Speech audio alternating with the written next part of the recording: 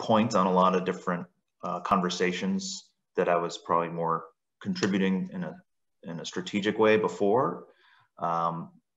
So my focus was a little bit more narrow in scope before, and obviously taking on, I was primarily brought in to oversee research and development and player development.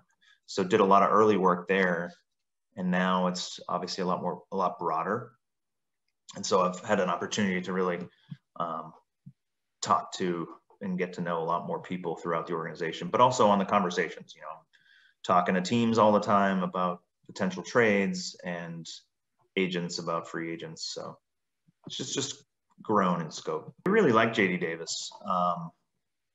He's someone that can really hit, and obviously we can have him under control for a while. He's a very valuable player to our organization. So, I know there's been a lot of rumors out there. I mean, we're going to always look for ways to improve the team in any way we can, but we're fully comfortable with going into the season with JD Davis playing an important role on our club.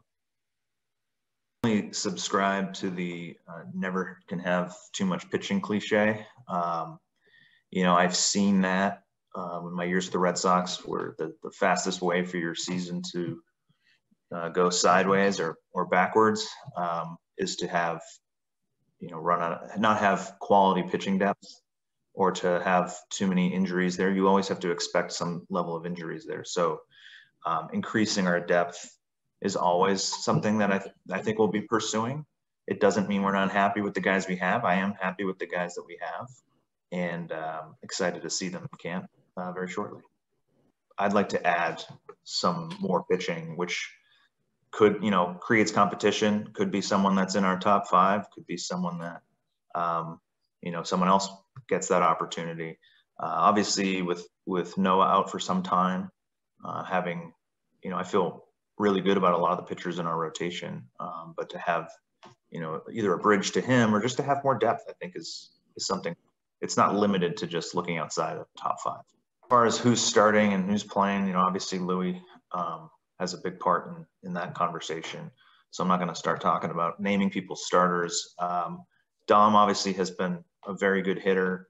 He has the fact that he's moved from first out to the outfield gives him more versatility. I know it's something that he wants to continue to work on, and that's something that Tony Tarasco will be working on with him, has already started working with him and talking through those things with him. Well, the way I'm looking at the rest of, the off season, which nowadays the off season starts to blur into spring training. I want us to be opportunistic, where we've positioned ourselves where we can be opportunistic. I think there's some areas, as you've seen, we've done some moves lately to improve the depth of our club.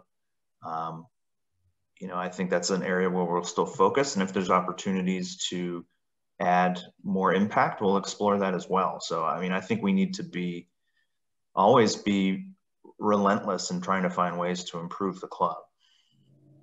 It's certainly had its ups and downs.